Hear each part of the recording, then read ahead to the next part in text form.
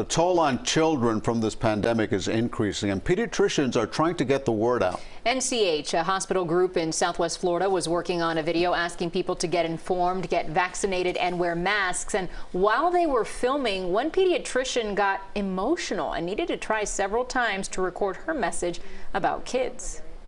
This last week when I worked, I was seeing 10 or more patients a day with COVID.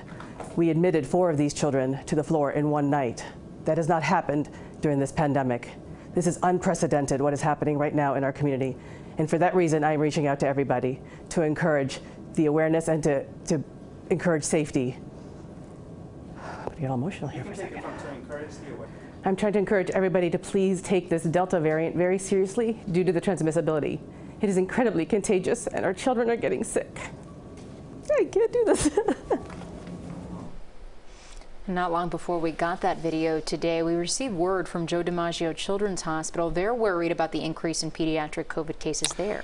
CBS 4's Joel Waldman is live in Hollywood with what doctors there are saying. Joel? Elliot and Lauren, good evening to you and all our viewers. In all, it's all about the numbers. In June, there were 20 patients admitted here.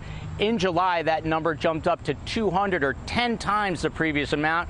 And already in the first 10 days of August, 160 young patients have come here to Joe DiMaggio Children's Hospital, and they're on pace now to shatter last month's record. Wearing her stylish peach track jacket, this young girl is feeling anything but peachy.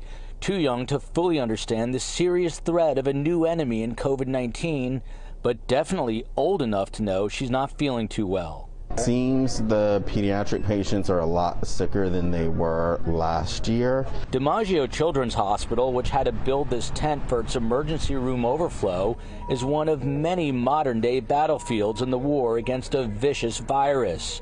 These well-armed doctors and nurses using some new weapons like these monoclonal antibodies.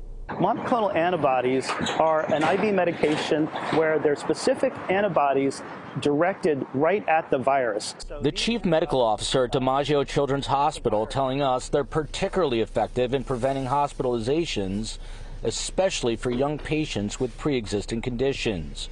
But these healthcare workers worry about what a return to school may mean. When you throw COVID into the mix of that, we don't know what flu is going to look like, and the other childhood viruses and illnesses that they normally get is just a lot scarier this time. And it is scarier watching that video and listening to those physicians and nurses speak. Meanwhile, the chief medical officer here says he recommends masks for kids of all ages, and if you're 12 years or older, which is the eligible age, you should be vaccinated. Reporting live in Hollywood, Joel Waldman, CBS 4 News.